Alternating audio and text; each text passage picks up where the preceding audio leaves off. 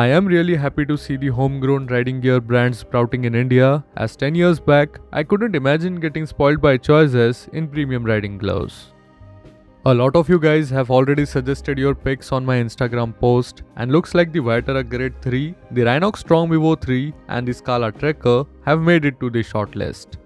And before we even begin, you can go through the technicals and features of these gloves, and I bet you will rank all three of them in the top category, where you will notice that none of the brands have compromised in terms of quality and safety compliance. So when you have choices like this, purchase becomes easier as you cannot really go wrong with any of them. So for this time, I went ahead with the Rynox Storm Evo 3. After more than 2 weeks of use, I can share my initial impressions in this video along with some comparison with its competition. To begin with, you must know that I was earlier using the Viaterra Grid 2 for the past 2 years or so, and you will find its video on the channel. Now coming to the Storm Evo 3, I personally found it to be more comfortable when compared to my previous Viaterra Grid 2. Now this can be subjective to palm, fingers and knuckle dimensions that can vary from person to person. Rynox specially mentions about the use of full grain leather, while Scala mentions about the use of kangaroo genuine leather on the Trekker, while Viaterra has gone with goat skin for their grid.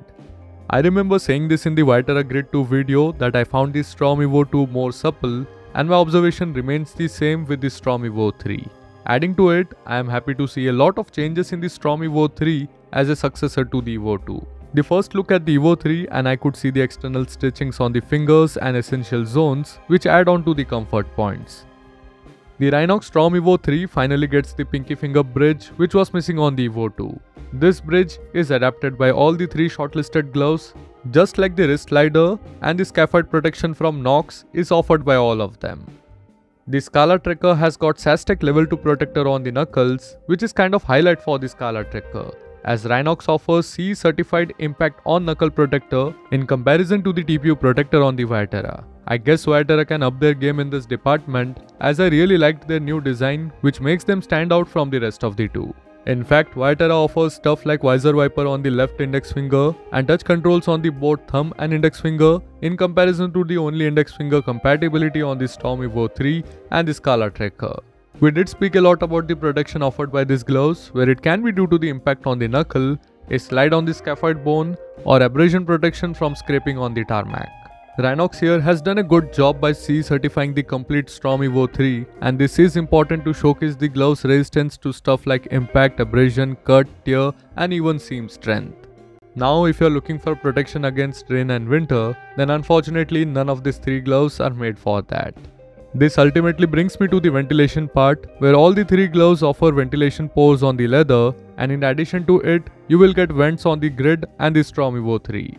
I must say these vents are pretty effective in keeping your fingers freezed during the winter rides. Jokes aside, I do feel vents are needed for Indian riding conditions where we face low speed traffic and high temperatures where additional airflow is always appreciated.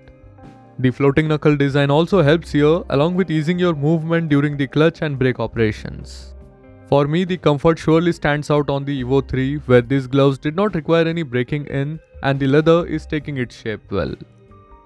Getting in and out of these gloves do not call for any additional effort, and I have experienced the same easiness with the Scala Trekker, which I found to be the longest gauntlet gloves amongst the 3. These are my first gloves from Rynox, and it is too early to comment on their durability.